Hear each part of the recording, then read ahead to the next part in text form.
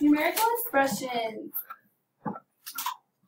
5th grade, Chapter 1, Lesson 10. Unlock the problem. A numerical expression is a mathematical phrase that has numbers and operation signs but does not have an equal sign. Tyler caught 15 small bass, and his dad caught 12 small bass in the Memorial Bass Tournament in Pennsylvania. Write a numerical expression to represent how many fish they caught in all. So you need to join groups of different sizes. So use addition. So they put 15 plus 12. So 15 plus 12 represents how many fish they caught in all. Example 1, write an expression to match the words addition. Emma has 11 fish in her aquarium. She buys 4 more fish. So they did 11 plus 4. Subtraction. Lucia has 128 stamps. She uses 38 of the stamps on party invitations.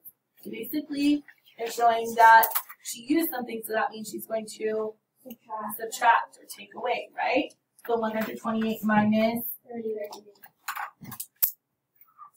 Multiplication. Carla buys 5 books. Each book costs $3. So how many books did she buy?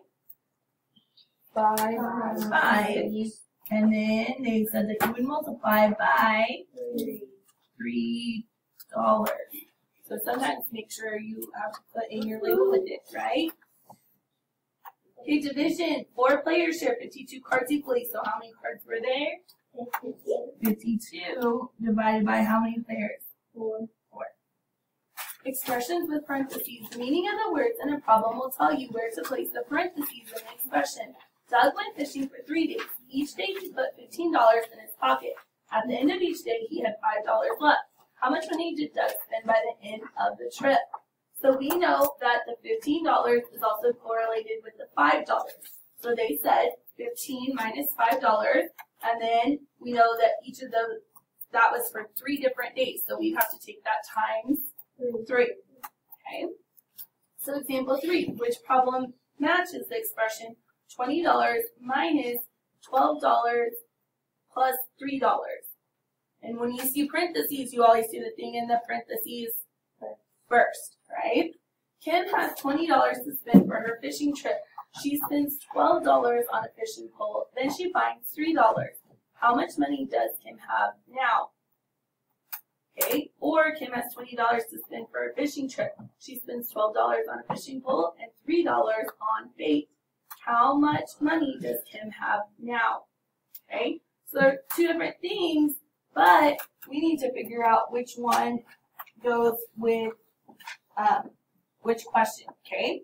So we have on the first one, it says, first, Kim has $20, right? Next, what happens? Okay. So spends $12. Then she does what? Finds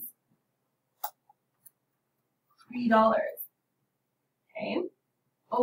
So do those words match the expression? No, because it would be what you're going to do first, right? So no. Then over here, Kim has $20. Next, she does what?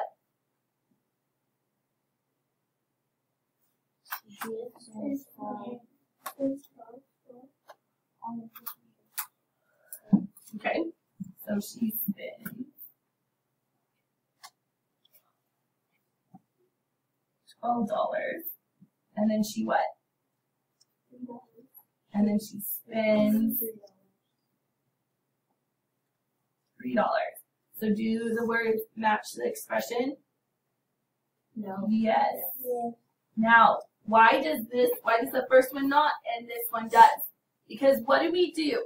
We do the parentheses what? First. So we would have $20 minus what? 15, because I would take 12 plus 3, right? So if I went and did this, would she be, with this problem or expression that they gave us first, would she be spending the $3 or finding $3? She would be spending $3, right? Because because we do the parentheses first, if we did 20 minus 12, what would we have? 8. And then finding 3 more gets us what? 11. So this answer would have $11. Okay? Over here, she has $20 to spend. She spends 12, so what did we say we'd have left? $8. And then she spends 3 more, so what would we have left? $5. So which one matches that equation? The second one, right? Because if you did the parentheses first, you're adding those 2 prices that she spent. Yes, at first when you look at it, it says +3, so that does make you think it would be the first one, right? Okay, but since that minus sign is before the parentheses, it's how much she's getting rid of, right? Okay, all right, share and show. Circle the expression that matches the word. Terry has 18 words. She gave 4 worms to Susie and 3 worms to Jamie. So before we subtract, what would we have to do? Add the 4 and the 3. So which one goes with that equation? The second one. Okay. Rick had $8. He then worked 4 hours for $5 each. Okay. So what would we do first in that problem?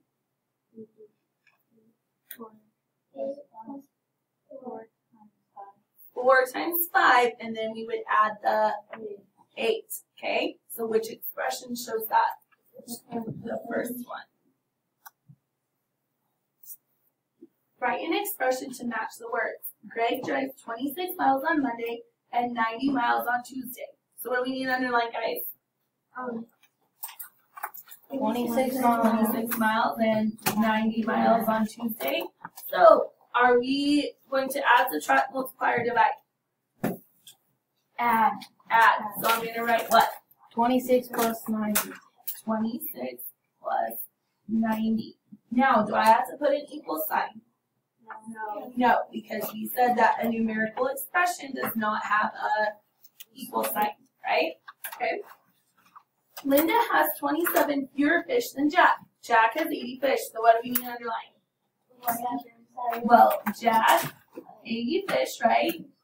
And then Linda, 27 fewer, right? So the word fewer tells us we're going to subtract. So what am I going to write?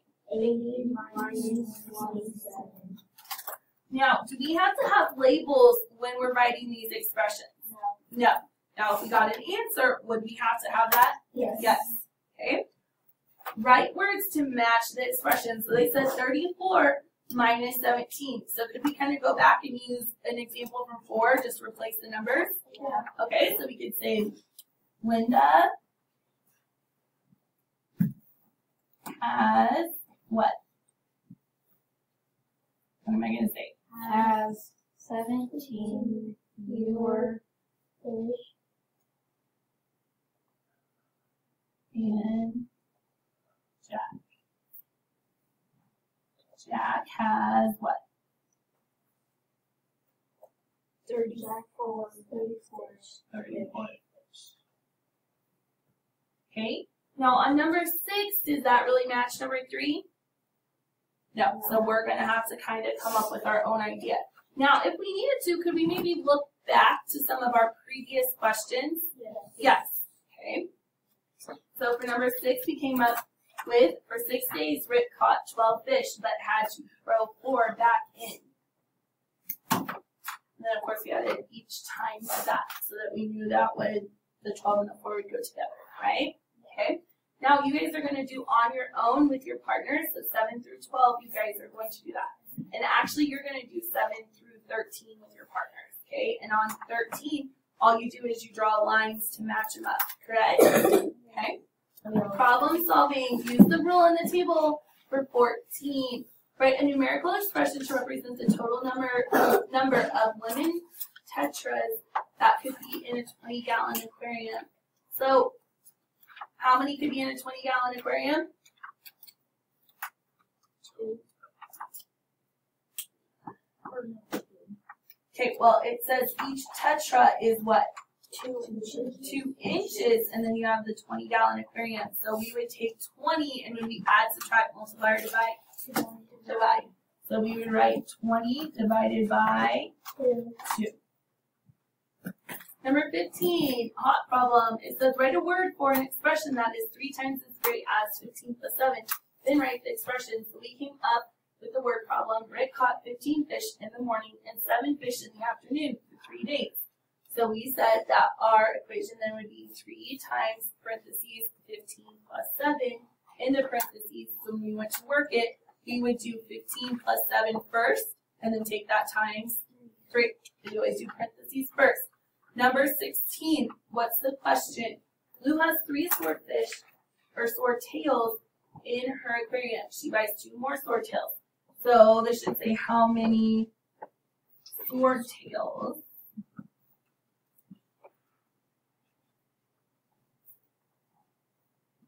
does she have all together?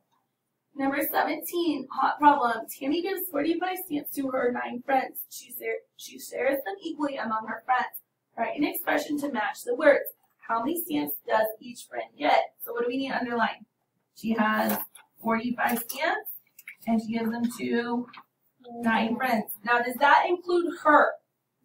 No, because does it say they split them up with her? No, she gave them to her friends, right? And then they want us to write an expression to match the words. And then how many stamps does each friend get? So what expression would we use? 45 divided by 9. Okay? Because do we need parentheses? No, there's only 2 things, so we know it'll just go in that order, right? So 45 divided by 9, and then what would be the answer? 5 stamps. And don't forget your label, or you'd miss it, right? Number 18, Josh has 3 fish in each of 5 buckets. Then he releases 4 fish. Which expression matches the word? So he has what? 3 fish, 5 buckets, or in each of 5 buckets, right? Then he releases 4. Okay, so what would we do first? 5 times 3, right? Okay, so that would have to be in what?